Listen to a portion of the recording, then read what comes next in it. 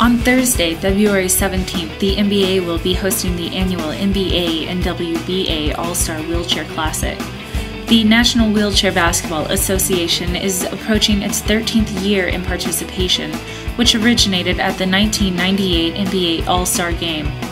The event will be featuring the top wheelchair athletes from the NWBA teams, dividing them up into East and West All-Stars, similar to the NBA. Early Thursday morning, expect to see 6 players representing the East and West teams at the jam session on the morning show. The actual game will be taking place at 6 p.m. at the Convention Center in downtown Los Angeles. To add to the excitement, the NWBA and NBA will also be running their annual NBA Cares Clinic that Wednesday evening from 6 to 8 p.m. at the Alpine Recreation Center. There, expect to see a scrimmage with our East and West Coast teams and a welcome from the East and West Coast coaches Daniel Ferreira of the Chicago Wheelchair Bulls and Michael Garafola of the Los Angeles Fast Breakin' Lakers. Following the introductions, there will be a chance for the kids to work on their fundamentals taught by the NWBA players themselves.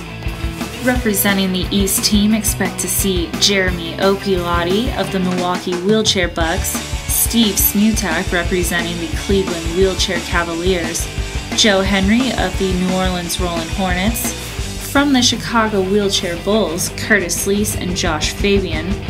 Tim Caldwell will be representing from the Charlotte Rollin' Bobcats, Kevin K.G. Grant from the New York Rollin' Knicks, and from the RHI Pacers, Jeff Townsend and Brian Bell.